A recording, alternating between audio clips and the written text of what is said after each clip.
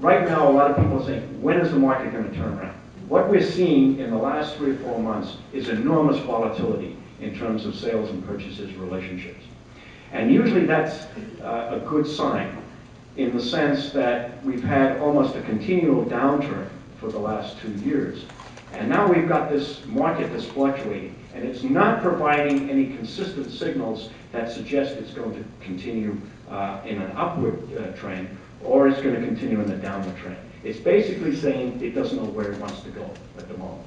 And as we look ahead, we find enormous sensitivity to our forecast, depending upon whether we use data ending in September, October, November, or December. And so I think for the first time in 2 years, we've got the basis for at least suggesting that the market might turn. And I think what it's looking for now is a signal from the economy, and it's not getting that clear signal. And if we have 2 or 3 months of very strong employment growth, then I think we'll be in good shape.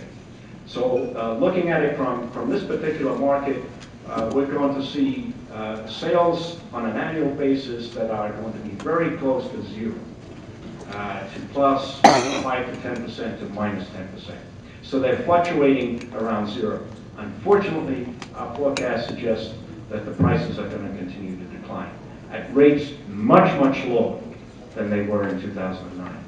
And a large reason for this is the expected additional volumes of foreclosed properties that are going to enter the market in 2010 and 2011.